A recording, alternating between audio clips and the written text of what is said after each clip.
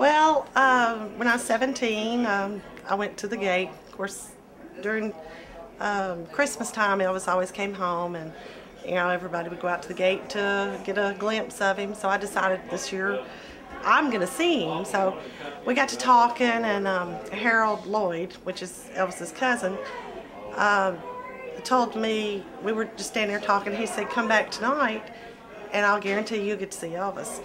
And so I thought, well, at midnight is when he wanted me to come back. And being 17, and my mother was very strict about me being out late, I didn't think I'd make it, but I did get my brother to bring me back. And we came back, and sure enough, we were out there, and Elvis called down and said he was fixing to go to the Memphian Theater. So all these people, it was like 25 people around there that was there all the time apparently.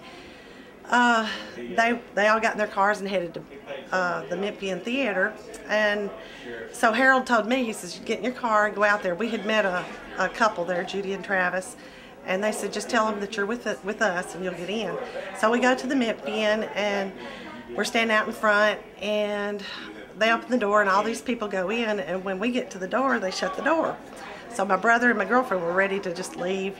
Look, they're not let us in. So I said, "Well, I'm gonna knock," because they said to tell them that we're with them. So I said, I knocked on the door, and they opened it up. I believe it was Charlie Hodge that opened the door, and he said, "It's closed, you can't come in." And I said, "We're with Judy and Travis." So they called Judy and Travis, so they let us in.